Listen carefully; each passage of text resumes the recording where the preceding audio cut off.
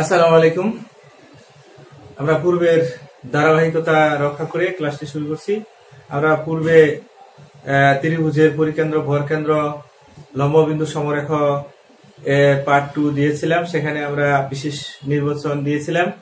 তো আজ আমরা প্রমাণটি দিচ্ছি। তো এখানে ত্রিভুজ এ বি সি এর লম্ববিন্দু হলো ও, লম্ববিন্দু ও। ত্রিভুজ এ বি সি এর লম্ববিন্দু ও থেকে শীর্ষ এর দূরত্ব হলো ও এ, অর্থাৎ এ বিন্দুর দূরত্ব হলো ও এ। এ বিন্দুর দূরত্ব হলো ও এ। এ বিন্দুর দূরত্ব হলো ও এ। আবার পরিকেন্দ্র এস, এখানে পরিকেন্দ্র এস আছে। এস থেকে এ শীর্ষের বিপরীত বাহু বিসি, এ শীর্ষের বিপরীত বাহু হলো বিসি। বিসি এর দূরত্ব হলো এসপি, এর দূরত্ব হলো এসপি। কাজে আমরা লিখতে পারি যে ও এ সমান 2sp। কাজে লিখতে পারি যে ও এ সমান 2sp, কারণ আমি পার্ট 1 এ দিয়েছিলাম যে ত্রিভুজের লম্ব বিন্দু থেকে যে কোনো শীর্ষের দূরত্ব ওই শীর্ষের বিপরীত বাহুর পরিকেন্দ্র থেকে ওই শীর্ষের বিপরীত বাহুর দূরত্বের দ্বিগুণ। এই জন্য এখানে ও থেকে এ হলো লম্ববিন্দু থেকে শীর্ষের দূরত্ব, আর এসপি হলো পরিকেন্দ্র, আর পরিকেন্দ্র থেকে এ শীর্ষের বিপরীত বাহুর দূরত্ব হলো এসপি। কাজে আমরা লিখতে পারি ও এ সমান 2sp। যেহেতু এডি এবং এসপি উভয়ই বিসি বাহুর উপর লম্ব, কাজে এসপি সমান্তরাল এডি। আমরা জানি কোন সরলরেখার উপর যতগুলো লম্ব রেখাংশ দাঁড়ায় থাকবে সবগুলোই পরস্পর সমান্তরাল। এখানে এসপি এবং এডি বিসি বাহুর উপর লম্ব, কাজেই এসপি সমান্তরাল এডি। কিন্তু এদের আবার ছেদক আছে এপি হলো এই সমান্তরাল রেখা দ্বয়ের ছেদক। কাজে এখানে একান্তর কোণ উৎপন্ন হয়। একান্তর কোণ উৎপন্ন হলো এখানে আর এখানে। তো একান্তর কোণের নাম হলো পিএডি এবং এপিএস। পিএডি এবং এপিএস একান্তর কোণ। পিএডি ইকুয়াল টু একান্তর কোণ এপিএস আর পিএডি। এটাকে আমরা অন্যভাবে লিখতে পারি যে এখান থেকে ও এ জি লিখতে পারি, যে ও এ জি ইকুয়াল টু কোণ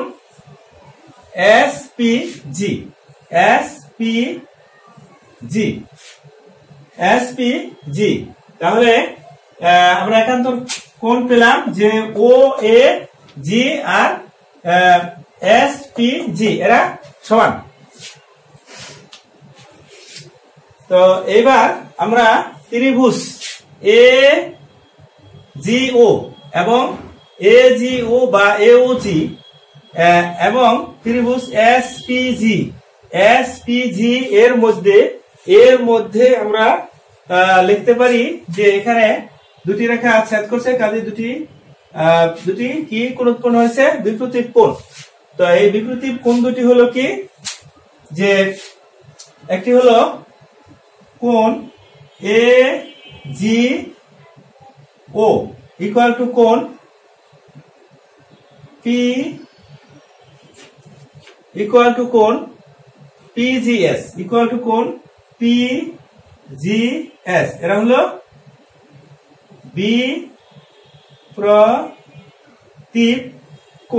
বিপরীত কোণ। আবার এ জি ও পূর্বে যেটা করেছি সেটা হলো ও এ জি এবং এসপিজি।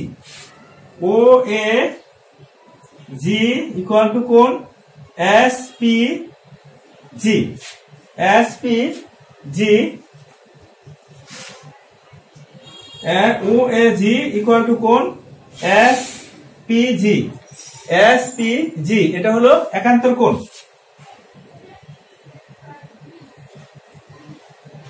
একান্তর কোণ, একান্তর কোণ। আর অবশিষ্ট কোণ হলো একটা হলো ও বিন্দুতে আর একটা হলো এস বিন্দুতে, কারণ এই কোণটা বাকি থাকে, তো এই কোণটি হলো এ ও জি ইকুয়াল টু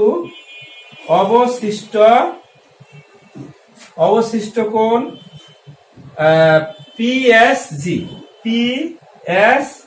জি। এরা হলো অবশিষ্ট কোণ।